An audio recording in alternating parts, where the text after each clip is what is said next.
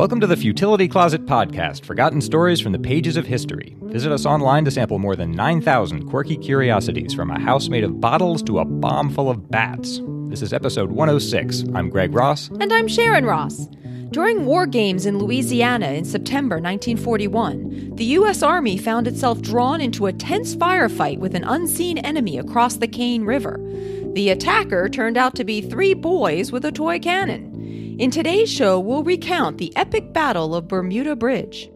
We'll also rhapsodize on guinea pigs and puzzle over some praiseworthy incompetence. Just a note, we did manage the website redesign we mentioned in the last episode, so hopefully it will now be easier to find the podcast section of the website. And thanks also to the talented Von Glitchka for our amazing new logo. The little guy's name is Mr. Curious, and we think he really captures the spirit of our show. Thanks so much to Von for all his help. When the Nazis invaded Poland in 1939, the U.S. Army was still largely the same force it had been during World War I. It was largely a cavalry, and it was much smaller than most of the European armies that were then fighting in Europe. A few of the units were mechanized. So as it became increasingly clear that the U.S. was going to be drawn into what would become World War II, it became clear that they had to modernize this force, and they needed to test it somewhere before they put it actually into harm's way in Europe. So they undertook something called the Louisiana Maneuvers, which is pretty much what it sounds like, a series of exercises that were held in Louisiana in 1940 and 1941. It was on quite a big scale, more than 3,000 square miles with 400,000 soldiers, and led by men who would become household names, George Patton, Dwight Eisenhower, and Omar Bradley. This wasn't an actual war, which wouldn't have made any sense. It was more war games. They divided the troops into different armies, blue and red armies, and they were firing blanks at each other, but this way they could just practice maneuvering and conducting themselves on a large scale without actually being in any danger before they went overseas to fight the war. On September 26, 1941, a 500-car convoy belonging to Patton's Blue Army was working its way up the Cane River in central Louisiana when it stopped at the report of a .50 caliber machine gun. This sound wasn't what you or I would take to be an actual machine gun. It was just a pop, but under the rules of the war game, everyone understood that that represented a machine gun. Anyway, this stopped them because it was perplexing. The Blue Army's reconnaissance team had already been through this area and declared that the Cane River, this part of it, was friendly territory. There were no enemy troops, supposedly, in this region, so they couldn't understand why they were hearing enemy fire from across the river. It was hard to see across the river in those days because there was a lot of undergrowth on the banks of it, so they could just hear pops coming through the growth, but it was hard to see what was actually causing them. So one of the scouts climbed a tree and peered across the river through his binoculars. What he saw was Oakland Plantation, an Army patrol car at a small general store by a bridge there, and he assumed this was an advance party from the Red Army. He was just recognizing all this when he heard another loud shot and then sent him scampering out of the tree. So the Blue Army came up behind him and started returning fire through the undergrowth of rifles and machine guns, and this battle was on. This is called the Battle of Bermuda Bridge. The name of the bridge, which is still there, is Bermuda Bridge. The problem with all this is that as they kept firing, they could keep hearing the enemy fire coming back, but there was no way to resolve it. The bridge was in perfectly good shape, but it had been declared bombed under the rules of the war game, so neither army was allowed to cross it. So no one could find out what the heck was going on. They just kept firing at each other across the river. This battle actually continued for half an hour. Thinking it was a large Red Army force on the other side of the river, the Blue Army set up increasingly large numbers of forces. They set up smoke screens to hide their larger weapons and brought in a 155 millimeter howitzer, among other things. Finally, it was such a standoff that normally the war games were refereed by people known as umpires who would observe each engagement and then determine who had won it. So finally, one of them just crossed the bridge to find out what the heck was going on. And what he found was that the enemy that had been holding up their 500-car convoy was, in fact, 3 young boys, brothers, Alphonse Kenneth and Mayo Prudhomme, ages 14, 12, and 9. And what they'd been firing was a foot-long toy cannon, which they'd just gotten. Kenneth remembered later, he said the umpire asked his father, "Mr. Prudhomme, do you mind calling off your boys? You're holding up our war." This was reported in a few Louisiana newspapers at the time. This was in the early 1940s, but then it was largely forgotten, and it wasn't until the 1980s that it was picked up in national media. I first read about it through the writings of the Army writer Elizabeth Collins, and she had first heard it from Kenneth himself much later on. She had gone to Louisiana to visit a friend of hers, and Kenneth was her father-in-law. So he was just telling her this story one day. And as he told it, she was surprised to find her own husband nodding his head, because her husband had heard the same story from the other side, being told by a great uncle of his. So basically, the two agreed on the facts of the story, even though they'd heard the encounter from different sides. Ken said it was the first time he'd heard of anyone outside Natchitoches being familiar with the story. I've always liked that story, but I wasn't able to find much more about it, any more of the details. But on looking into it, I found that by a preposterous coincidence, that the family lives in Natchitoches Parish in Louisiana, which I can't get to very easily. But they left their records to the University of North Carolina at Chapel Hill, which is not 30 miles from here. So last week I went over there and looked through their archives, and they actually have an interview with Ken and Mayo Prudhomme, taken in November 94, about 20 years ago. And just for the record, giving the details of what actually happened that day. They say the three boys were sitting on their front porch of their father's store playing with this toy cannon when the Blue Army was advancing on the east side of the river, that's the opposite side of the river, with scouts in advance of this convoy. The boys knew everything about these war games. It was a huge deal in central Louisiana at the time. There were hundreds of thousands of troops ranging over thousands of square miles. And in fact, they used to sell candy and drinks to the soldiers to make some money. So they were aware of what was going on. The cannon they were using was a carbide gas cannon, acetylene gas, and it was ignited with a spark, and the sound it made happened to match the sound that the war games were using to represent a 50 caliber machine gun. They said, "We were just sitting there minding our own business when these scouts came up. A vehicle pulled up on the opposite side of the river on the east side. The river was all overgrown, so they couldn't really see very much, but they could hear him." Ken said, "I distinctly remember one guy climbing a tree so he could see. He was up there with binoculars, and we fired the cannon, and he came down like a squirrel had been shot at. We saw the cloud of dust as they took off down the gravel road, and from there, we began to get a lot of action on the other side of the river." Kenneth told Collins, "I don't know how far he had to go downriver to meet up with the rest of the troops who were advancing. It wasn't long after we fired the first shot that they were back with quite a few infantry troops or riflemen. They started shooting back at us, and when we'd shoot, they'd shoot back. And the battle just ensued and got bigger from there." He said we had a good standoff after a while. So the boys just thought this was a lot of fun. Yeah, when I first read this, I thought, well, why are they doing this if they know they're screwing up the troops? When I was 12 years old, I would have done exactly this. If you can get an actual howitzer to fire at it. In fact, their father joined in this, Alphonse Prudhomme, who owned the general store. He and a field hand named Jesse Williams began setting off firecrackers, which he sold in the store. He had this Christmas firecracker display, so he was bringing out 2- and 3-inch cherry bombs and just setting them off just to keep the battle going. Ken said it got so hot and heavy that they brought up a 155 howitzer, and when they set that sucker up, it rattled windows halfway to Natchitoches. It was fun while it lasted till the umpires got involved and told us we were holding up the whole war. In fact, the umpires finally talked to their father and got him to make them stop. Mayo said, "I don't think General Patton was quite sure what was going on. We stopped him cold in his tracks for a while." And that's one thing. It's commonly said in glib accounts of this whole story that the boys became the only force that ever stopped George Patton, who later liberated North Africa and saved Bastogne. Kenneth said, "That's why my one claim to fame, I defeated General Patton." In fact, just to be scrupulous here, Patton wasn't a public figure yet, and they didn't know who they'd stopped. And in fact, though he was a leader in that area, it's very unlikely he knew anything about this when it was happening. He had much more to worry about at the time. This is a pretty, obviously, small engagement in the scale of everything that was happening there. Probably an aide would have had to tell him. But still, the whole story in general is true, that 3 young boys held off this giant U.S. Army force with a small toy cannon. In fact, at the time of this November 1994 interview, Ken said that he still had the original cannon that they had used that day. He said it still works, still makes a good bang.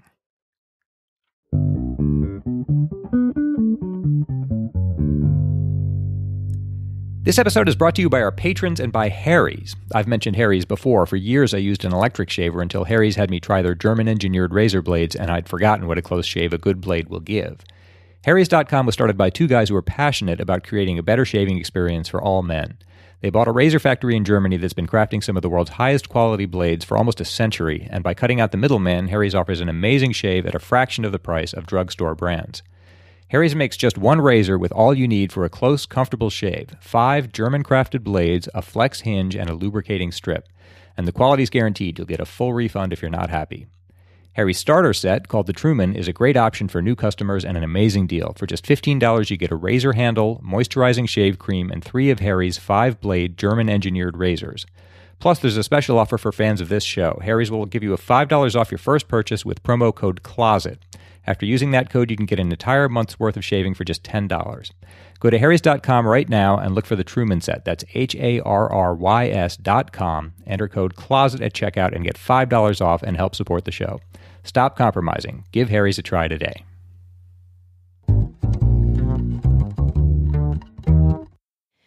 episode 103, I reported on how turkeys are named for different countries in different languages, though the birds aren't actually from any of the countries that they're named for. One of our fabulous patrons, Nick Hare, wrote in to say, "The whole turkey naming confusion reminds me of the question of why guinea pigs are so called. Something else to think about." And I had never thought about it before, but Nick is right. Guinea pigs aren't pigs, and they aren't from Guinea. They are actually rodents and are from the Andes. And while I'm used to thinking of guinea pigs as primarily as pets, they were actually domesticated, possibly as early as 5000 BC, for food. According to an NPR article, they are still eaten as food in parts of South America and are starting to show up in the U.S. in South American restaurants and grocery stores. Apparently, there are even groups that are encouraging South American ranchers to switch from raising cattle to raising guinea pigs, which are a much more ecologically friendly source of protein. That was totally news to me. Yeah. The scientific name for the common species of guinea pig is Cavia porcellus, with porcellus being Latin for little pig.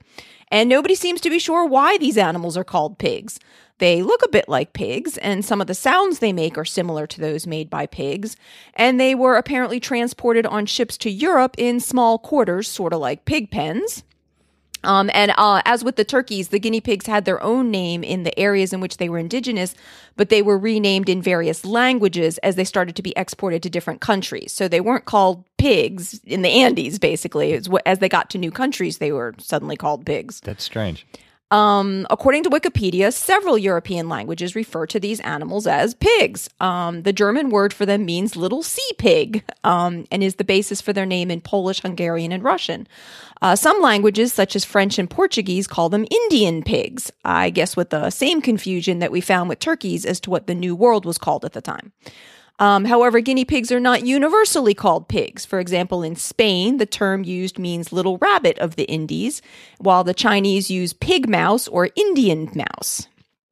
I don't know. They look more, I guess, than like pigs than rabbits. I don't know. The rabbits, I think, is even harder. They're kind of like big mice, I guess. I don't know what to call them. The guinea part of guinea pig is even harder to explain than the pig part. A number of theories have been proposed, such as that the animals were brought to Europe by way of Guinea, leading people to think that they had come from there. Some suggest that guinea might be a variation on the word coney, which means rabbit, as guinea pigs were referred to as pig conies in Edward Topsell's 1607, The History of Four-Footed Beasts. The Grammarphobia blog says that the Oxford English Dictionary puts forth some different theories about the origin of the name, including that the guinea pig was perhaps thought to resemble the young of the guinea hog, a river pig found in Guinea, or that the term guinea was just used to denote some unspecified or unknown faraway place. Just, Guinea, over there. Grammarphobia notes one more hypothesis from the Chambers Dictionary of Etymology, that guinea pigs were named for the men who brought them to England, the so-called Guinea men, who sailed between England, Guinea, and South America. But we don't really know. But whatever the origin of the guinea and guinea pig, one story that is commonly told is definitely not correct. And that's that the name comes from the price of the animal in England. It makes a really cute story to say that the guinea pigs were originally sold for a guinea each. But the earliest known use of the term guinea pig in English that we have is in print from 1653. And that's 10 years before the guinea coin was first made. So just a cute story, but can't possibly be true. A common use today for the phrase guinea pig, at least in English, is as a test subject. And that we do know where that comes from. An article in The Guardian from 2005 says that guinea pigs have been used in experiments for centuries as scientists realized that they had several biological similarities to humans. The German scientist Robert Koch used guinea pigs to discover the bacterium that causes tuberculosis in 1882. And vitamin C was discovered in 1907 using guinea pigs. The Guardian notes that guinea pigs have contributed to at least 23 Nobel Prizes in medicine or physiology. Well done. Pretty good for them, huh?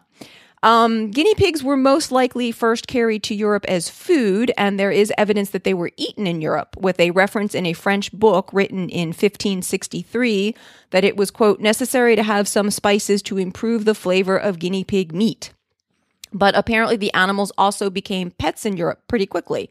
The oldest known guinea pig in English art is being held by a solemn 7-year-old girl in a painting dating from around 1580. So they were pets at least going back to 1580. In recent times, it was believed that the guinea pigs were exotic pets only for the aristocracy in Europe until a guinea pig skeleton was discovered in 2007 in the backyard cellar of a formerly middle-class house in Belgium. Radiocarbon dating of the skeleton showed that the guinea pig lived around the end of the 16th century, and it appeared to have been buried in the cellar, with the skeleton completely intact and no evidence of it having been processed as food. So somebody just buried it. So that suggests that guinea pigs were kept as pets in a more widespread way in Europe than had been previously thought. But mostly, I just thought it was really sweet that somebody had buried their dead guinea pig in their cellar. And loved it. And loved it enough to do that, yes. So thanks to Nick for writing in about that. And if you have any questions or comments for us, please send them to us at podcast@futilitycloset.com. And remember to let me know how you like to have your name pronounced. It's Greg's turn to try to solve a lateral thinking puzzle. I'm going to give him an odd-sounding situation, and he has to try to work out what's going on, asking only yes or no questions. This one comes from Tommy Hunton and was adapted from Dan Lewis's Now I Know newsletter. Okay, good.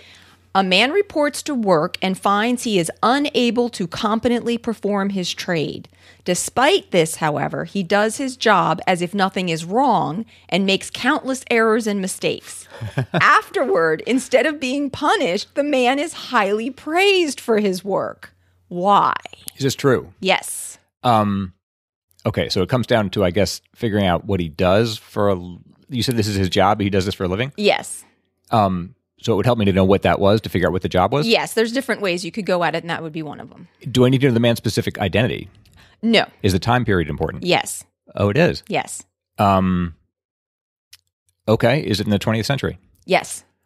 Latter half of the 20th century? No. Wow, okay. Can I go for the decade? I don't know how much do you know? I know the year, but all right, okay. You don't need to know the exact year, though. Was it before 1925? No. Was it in the 1930s? No. 40s? Yes. During World War II? Yes. Is that significant? Yes. Okay. Man showed up for work during World War II. Yes. So was his occupation connected with the war then? No.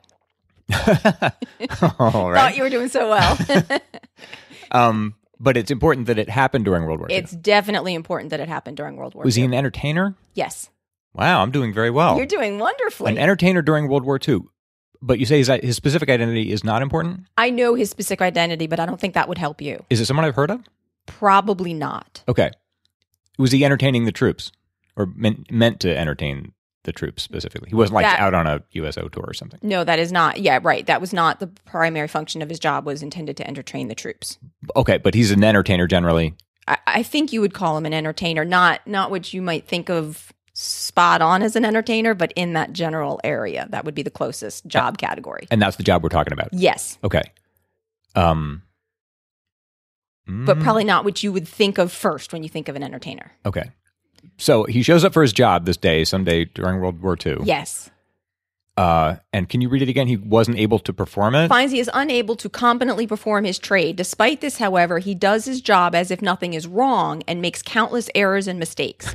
Afterward, instead of being punished, the man is highly praised for his work. Would it help me to know why he can't do the job the way he normally would? Possibly, but that would be hard to sort of figure out without knowing what it is he's trying to do. Okay, but he was engaged to do something. Yeah. Would you say for an audience? Yes, definitely. All right, a live performance? As opposed to like a film actor or something? Yeah, I think you'd have to say yes. Or like on a stage somewhere? No. Or in front of a live audience? No, not really. Is broadcasting involved? Yes. Radio? Yes. Wow. Excellent. Okay. A radio performer. Is he an actor? No. An announcer? A specific kind. A sports announcer? Yes. All right.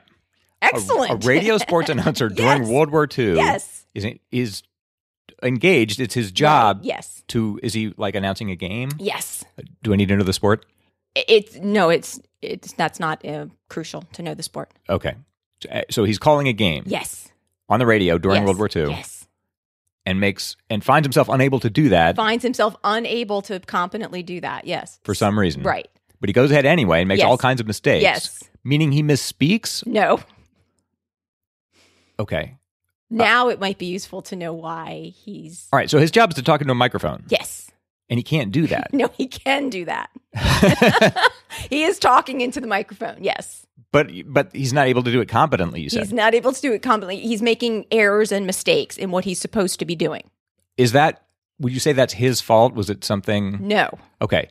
Is it some physical condition? No. Like Novocaine or something? No. That would be good. All right. So, but that's not the reason.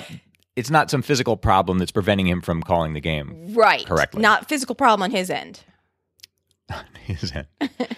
Not a physical problem with him. Okay. But for some other reason, he can't. He goes ahead and calls the game and makes all kinds of mistakes. Yes. But what I'm trying to get at is what's inhibiting him from doing that. And that's what's important now. Is it something to do with the equipment, with the actual process of broadcasting? No. So this, whatever he's saying into the microphone gets broadcast out to people's radios out in the world, and they hear him. Exactly. And do they understand that he's making mistakes? No. That's important too. So they just hear him calling, say, a baseball game. Sure. And what they hear is someone accurately calling the game. Yes. But it wouldn't be baseball. But that's okay. I mean, football? I shouldn't even go down that road. You can actually. I didn't want you to try going too soon, but it's a game. It's a game, but it's actually a clue that it wouldn't be baseball. Okay, but I'm not going to go down that particular rabbit hole. He's calling a game on a radio, and the audience isn't any the wiser that he's making mistakes. Yes. But it's not because.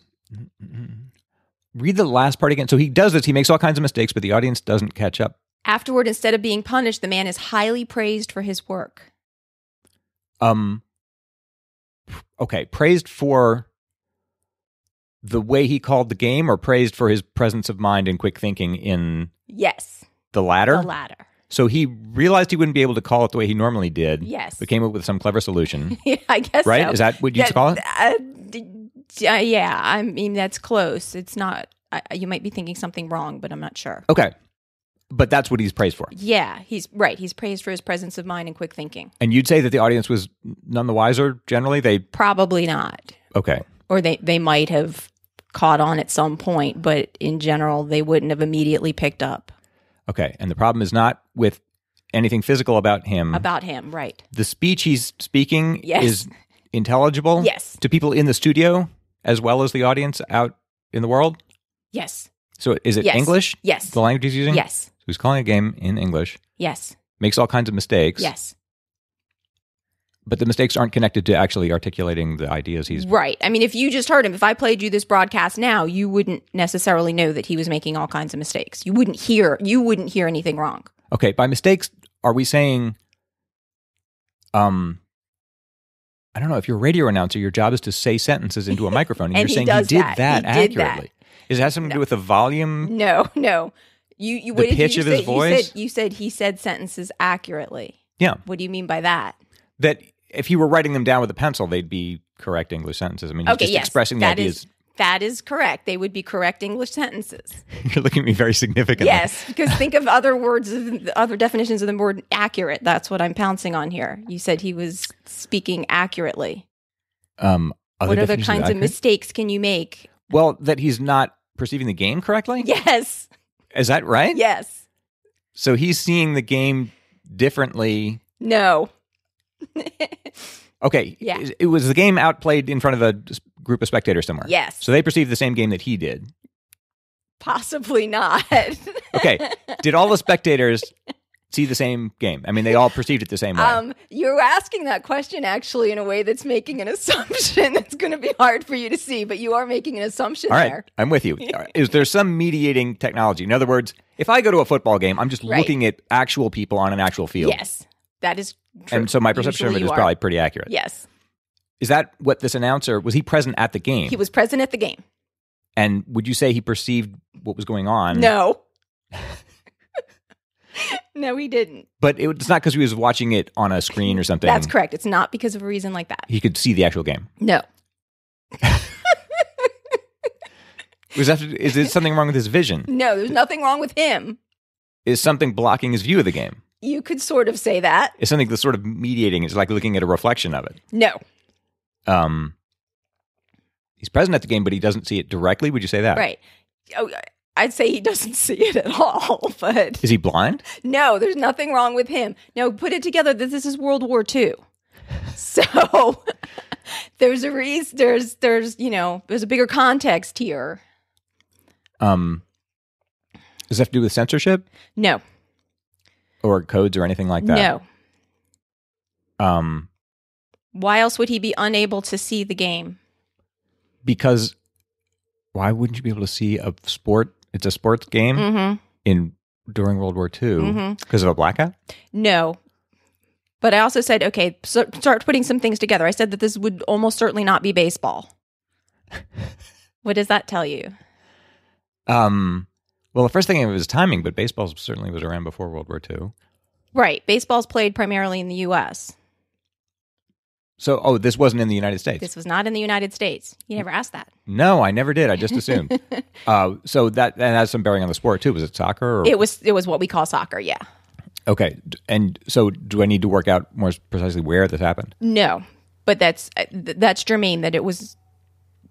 I'm sorry. So he was calling a soccer game in some country outside the United States during World War II. Yeah. I mean, I'm sorry, you could work it out, but it's not crucial. Do I need to know if the audience was American? The audience was not American. So he's calling it